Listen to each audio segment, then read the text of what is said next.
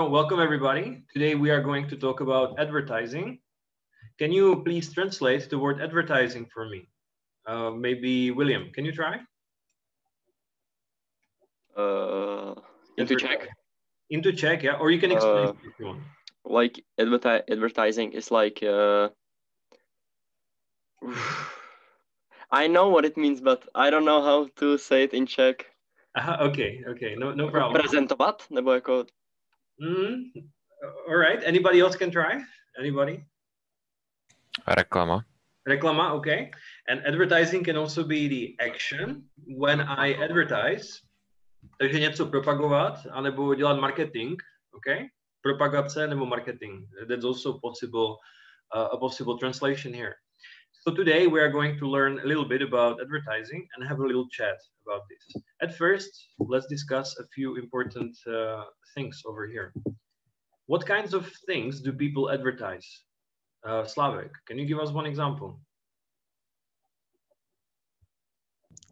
For example, like if you have some product, then you advertise it on, for example, billboard. Yes, excellent. Yeah, like actually, as you see here in the picture, right? Your ad here.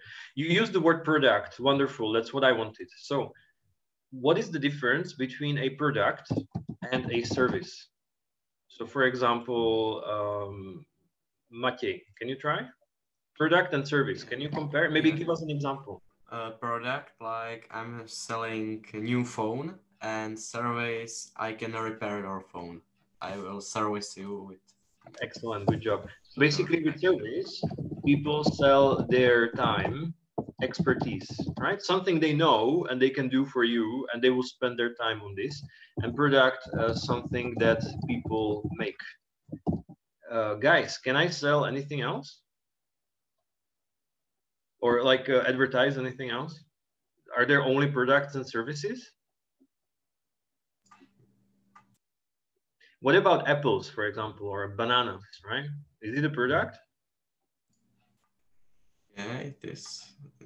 Do people make bananas? We don't make bananas, right? Or milk, right? We don't make milk. Like when you say product, it means that it comes from a factory, that people worked on it and it came out from a factory. But when you have, for example, fruit and vegetables and milk, for example, we call it produce. Okay? I'm sure that you know produce as a verb. Něco produkovat, něco vyrábět, right? You know that. But produce can also be a noun. Okay? Podstatné jméno. And produce can then mean fruit, vegetables, right? And milk. Those are probably the most common things. I can then take milk and I can make a product out of a milk. What kind of product can you make from milk? For example, Ondřej, can you try? Yogurt. Yogurt or cheese, right? Cheese, yeah. So then these are products, but I need produce to make them. So I can only sell milk, okay? And when I sell just milk, then yeah, it's just produce. All right? Fine. Are there any questions? All good? I'll take it as no. Then where can you see advertisements or hear? I should also maybe say here. So for example, Peter, can you tell us where can you see or hear advertisements? In radio, TVs, billboards.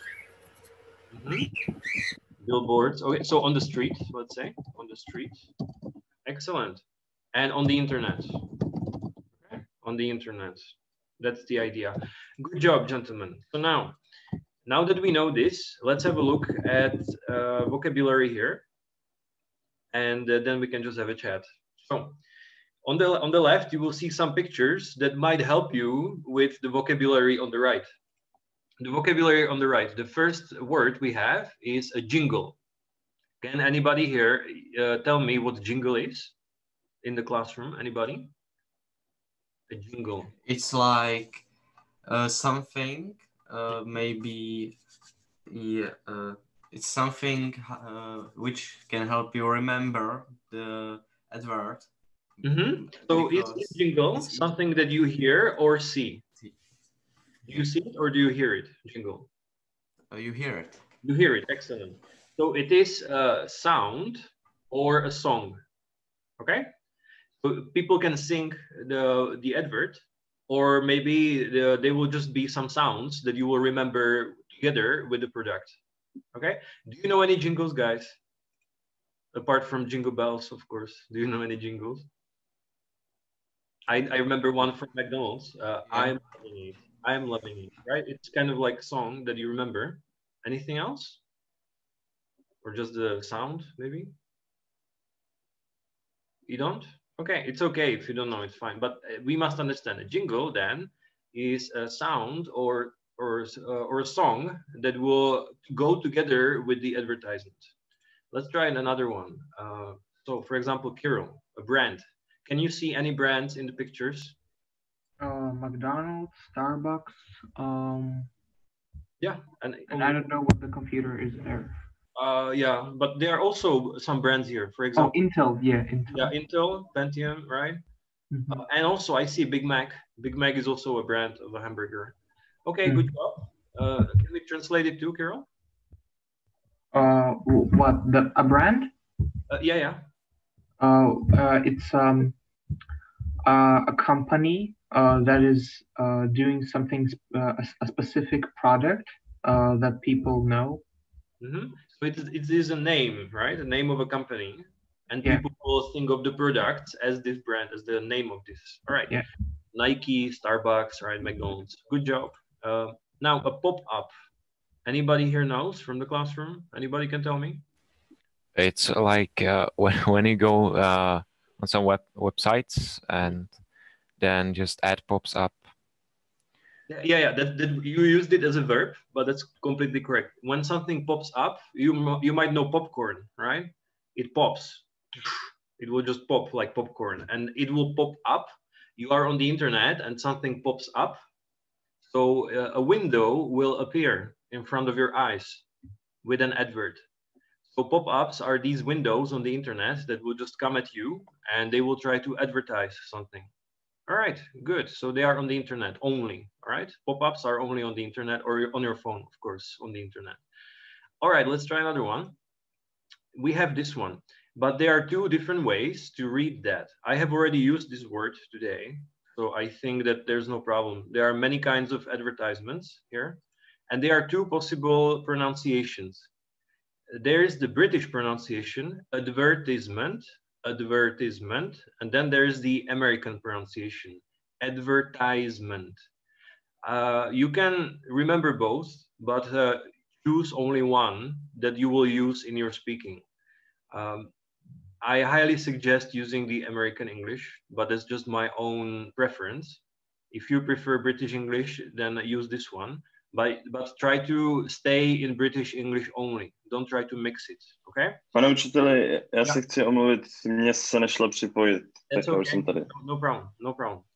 Okay, so just be careful. There's this difference in pronunciation, which might be a little bit confusing, all right? Just so that you know. Usually the pronunciation is very similar, but here it's quite different. So let's try this one. We also have an advert and an ad.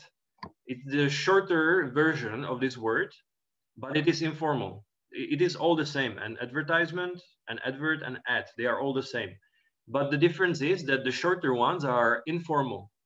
Can you explain what we mean by informal? Maybe Peter, can you try?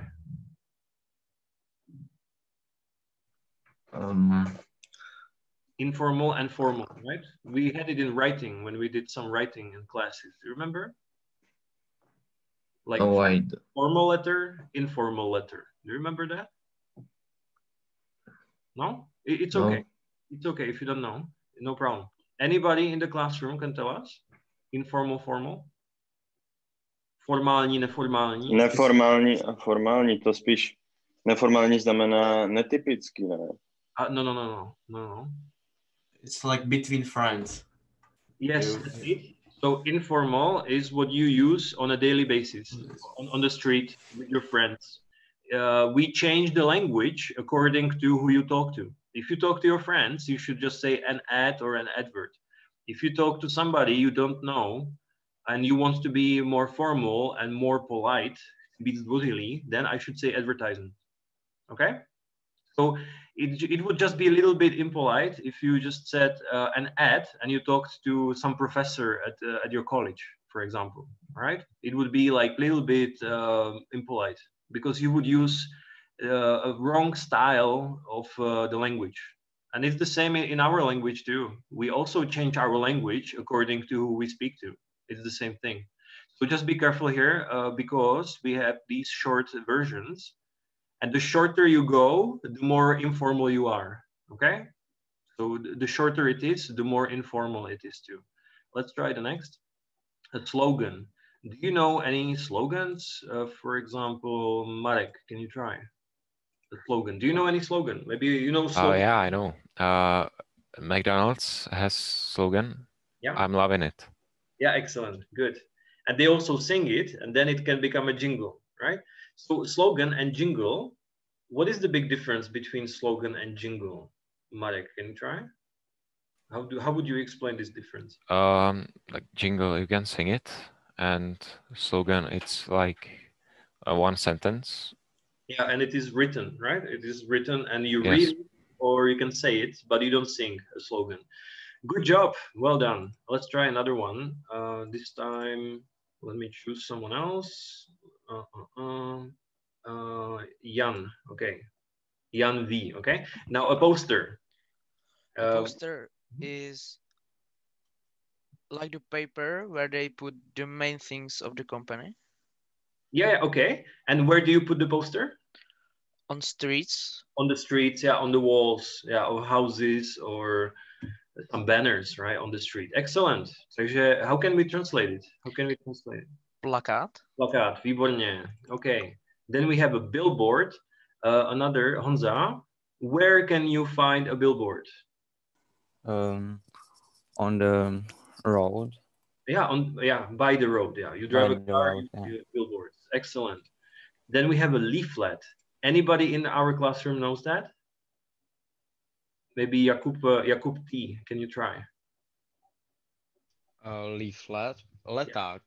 Leták, excellent. So how would you explain it in English? Can you use different words?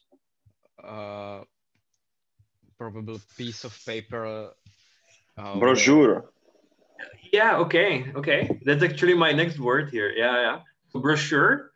And how would we explain this? It's basically the same, but it's a brochure is on a nicer paper. Yeah, okay. And maybe you can fold it. Můžeme ji složit, že? But that's basically the idea. But it's still a piece of paper. And what will you find on this piece of paper? You don't know? The most important things about about the company. About the company or about the product. Yeah, it's very common to find this in your post box now, usually for local supermarkets. It's very common to find this. All right, then we have a sticker. I think that this will be easy for you. Honza, can you try? Honza M. The sticker. You can a sticker. That's a little piece of paper that is sticky on the other hand. Mm-hmm. Yeah. So you can stick it and stuff. And you can then put it on your car, for example. Yeah. And you can create an advert out of your car. Excellent. And then, any question? All good? Then we have two adjectives, and I will put them together because they are opposite of each other. We have the word skeptical, and we have the word naive. I believe that these words are very similar to Czech, but maybe you don't use them very much. Máme skeptický a naivní. Can anybody explain the difference between these two words? Anybody? Skeptical, it means that you don't trust something. And naive is the opposite, so you trust like everything. Yeah, exactly. So skeptical people don't believe easily. They need a lot of evidence, a lot of proof to see something and to hear it, to believe the things. While naive people simply believe everything you tell them. Okay? That's about it. Are there any questions about the vocabulary? All good? I'll take it as a no. So thank you very much. Let's continue to our conversation this time.